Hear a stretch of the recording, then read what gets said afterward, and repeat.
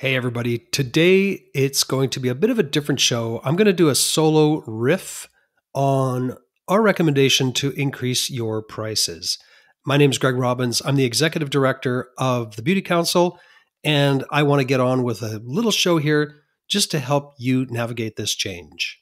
Are you gonna make it happen today? Or will you just settle for another delay? Come on, you gotta make it happen now. Come on, you gotta make it happen now. All right, so let's talk about our recommendation. The first thing we did was we recommended a few weeks ago that you consider increasing your prices. Now, if you have already done so, that's fine. This episode does contain some information for you. And if you have not, we've got some pretty good reasons why you should consider a price increase. So the story on our website essentially said, you should consider raising your prices if you haven't done so since the summer of 2022. So basically more than a year ago. When we did a survey, we saw that about 20 or 25% of people we surveyed actually had not increased their prices. So we know that there's a number of people out there who have actually not taken the step to keep up with inflation. There are people who were either planning to or have done some. And then there were actually a good chunk of people, I think the number was 43 or so percent of the people said, hey, you know what, we've already increased our prices and we are continuing to do so. So let's just talk about the reason that you may want to increase your prices or why we made this recommendation. We made this recommendation to accommodate for something called inflation. If you're not, we've all heard inflation and we hear it's in the news, everyone talks about it. And really, what is it? Well, it's basically the rate at which the general level of prices for goods and services rise, and that erodes your purchasing power. And that's always expressed as a percentage. So for example, if something goes up, if inflation is 5%, that means whatever you bought last year for $1 is now going to cost $1.05. And that's not just apples, bananas, or the price of gas. It's everything. It could be utilities, your rent, the cost of staffing, insurance, all sorts of things that you have to pay for on a regular basis. So what we do is we just make this recommendation saying, hey, you know what? If you are still offering the same kind of service and the same level of service, then you should keep up with inflation. If you don't, you have to consider what that means to your business. So let's just pause for a moment and say, okay, we're not going to raise our prices, or you feel that you don't want to. Then you have to understand that the power for you to continue to deliver on the service that you're providing is going to be eroded. It's going to be diminished a little bit. And why is that? That is because you simply won't have the same resources, which is a fancy word for money, to go ahead and actually pay for what you need, or pay for those staff, or to purchase the right kind of insurance for your place, or change your light bulbs, or whatever it is you need to do. So, if you do not raise your prices, then you need to be prepared to somehow take a hit on it in your business. And the worst thing that can happen is, if you're an owner, is to cut your own remuneration. In other words, get paid less. And many owners that we come across just feel that, they'll just hold their breath for a little while. Maybe they'll, hold back paying themselves this time around and pick it up next because they own the business and it's okay. But really what you're doing is just kicking the can down the road a bit. And eventually it catches up to you. As an owner, you work hard. As an independent stylist, you also work hard. And certainly as a commissioned hairstylist or nail technician or skincare professional, you work hard as well too. And you depend on your commission rate to earn money. And if your prices aren't going up, you too are going to suffer that as well. So you'll actually have less resources and less money to do the things you want. So that's the consideration with inflation. When we talk about keep up with it, it's not really anything about price gouging or price fixing at all. We're not intending to do that. That's not what we want to do as an association. We merely want to sort of give you the permission to raise your prices. But here's the good news. You know what? You can blame us. Really, you can just say, this is the advice of our association. Our association recommends that we, pop up the prices this week, this amount, just so that we can actually survive. I think it's really important that you feel that you don't have to bear this burden all by yourself. This is something that you could point to your association and say, this is their recommendation. And most clients would appreciate your openness on this one. So let's just talk about what we're recommending. We are recommending a 7% increase. And you may wonder how we arrived at that number. Well, if you take a look at Canada's 12-month inflation rate, and then you factor in other things such as the increased cost in goods that you have to purchase for your business, we arrived at a number for 7%. Our recommendation is 7% if you have not increased your prices since last summer or summer of 2022, because 7% will make up for the lost revenue that you should have got if you were just raising prices, let's say on a 8-week frequency or even 3-month frequency. The real rate of inflation is just a little bit of math here. It's 3.80. But if you do a bunch of other math, you realize that you wouldn't have been recovering that. So up till now, and so you need to add a little bit more to kind of make up for the money that you have perhaps lost out on.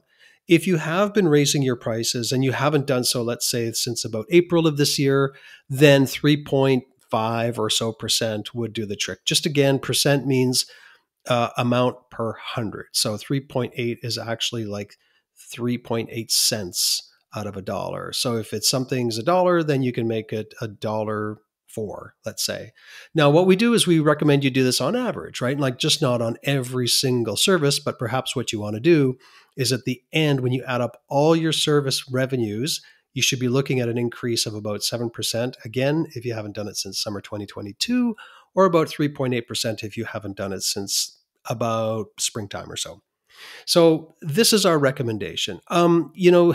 Part of this is just really to make sure that you are staying in business. And let's just talk about money a little bit. A couple of coaches out there on Instagram, and there are a couple of people out there on YouTube channels just saying, you know what, don't worry about money. Money will come to you. Do what you love. You'll always be fine. I guess so, but really the math is really what you have to look at. You are running a business. Even if you are an independent stylist or skincare technician, you are in fact running a little business. And if you're a commissioned stylist or a commissioned whatever professional, then you are in fact depending on the service cost to determine your take-home pay. So you need to think about things like, what is it that you want in your life? What are your financial goals? Do you want to put your kids through school? Do you have a mortgage you'd like to pay off? Do you want to save for your retirement? Are you looking to take care of elderly parents down the road? And will you need some money for that? Do you want to open a second location? Do you want to buy more education for your team? What is it that you would like that you don't want to compromise on by holding your prices down? So, that is really important to think of. Our relationship with money is like a whole other topic. I could do like an entire podcast on people's relationship with money. But at the end of the day, this is just a simple business decision. So I would encourage you, just, take the emotion out of it. This doesn't have to rip the heart out of your chest.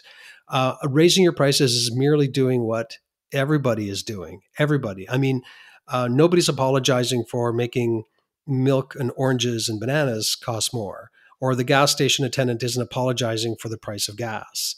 This is just the new reality, and we have to keep pace with the rest of society because we are part of society. I think the other piece that you can take a look at when you communicate this to your clients, don't apologize. There's no need to apologize, but communication is key, especially if you've got clients who are perhaps spending either a lot of money with you, and a 7% would be very noticeable, or those clients who are kind of saving up their money to come in and get their services done by you. And, it means a lot. Money is not easy for them. So what you can do in that case is, rather than apologize, just say, hey, quick heads up, next visit, our prices are going up just a little bit. So your color is going to go from 150 to 162 or whatever it works out to be. And you can perhaps take that opportunity to see if you could perhaps sell a bundle, or to give them the next service if they book right there on the spot at the same price, and then the following will be the new price. You don't have to drop this on everybody all at the same time, but if you're able to and you're flexible enough and you can somehow work it into your system, you could sort of gradually bring these prices in. Then down the road, you may want to do more of a incremental price increase as time goes along, so that it's a little less obvious and it just becomes part of who you are and what you do. The second piece is you could also add more value. So if you are adding more adding more dollars to your service prices, then consider, enhancing the perceived value of your service. So it could be improved service quality. For example, take that shampoo and, make it, instead of 3 minutes, make it 4. An additional complimentary service, whatever that may be, or just little small perks like a free product sample, or anything else, refer a friend, anything that you can come up with that would fit into your service, that wouldn't cost you a ton of money, but would increase the perceived value. A lot of people don't mind paying a little bit more if they feel they're getting a better or a more comprehensive service. So take advantage of that. A really good example of that is if you're flying and you fly like premium economy, there's really no great big huge difference. It's not like your your airplane seat turns into a bed or anything.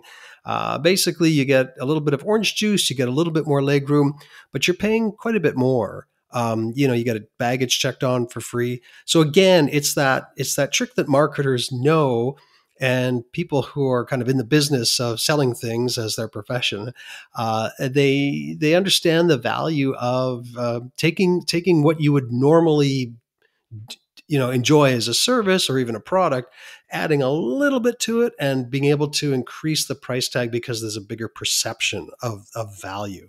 So look around and see how it is you can add those value propositions to your services, and then you'll see a little less friction if it does come up from your clients. The next piece is, I think you also have to be prepared to potentially lose some clients. It is going to happen. No matter what, there are always people out there who may or may not have the money.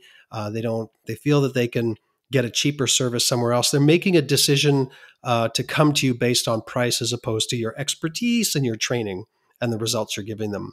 So this is another reason we do recommend 7%, just to make sure that you have that little buffer in there to do the marketing that's needed to capture the new set of clients who are perfectly happy to pay your new prices. Don't forget, anybody will pay anything for any service. There's a lid for every pot out there.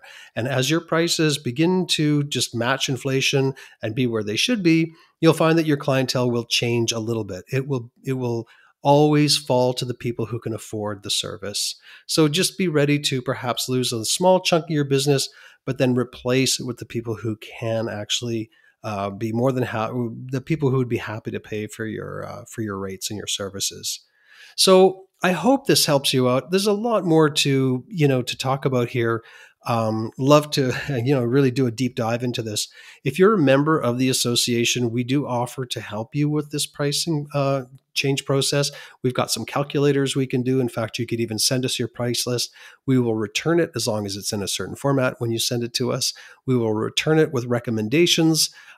We could do a little bit of marketing analysis on it, run it through our systems, and send it back to you. So if you want any help with this, or you have any specific questions, and you're a member, an active member, please reach out to us. So there you go. Find the story on our site. I hope you've enjoyed this little solo riff for today, and look forward to seeing everybody out there reach their financial goals and operate a healthy, great business so that they can retire with dignity and do the things they want. Thanks. Are you gonna make it happen today? Or will you just settle for another delay? Come on, you gotta make it happen now. Come on, you gotta make it happen now. Sit. Are you gonna wait and sit on your hands? Or will you go and start making out a list of demands? Cause you can make it happen, so choose a bit your passion and move. And start attacking, don't lose out on the action.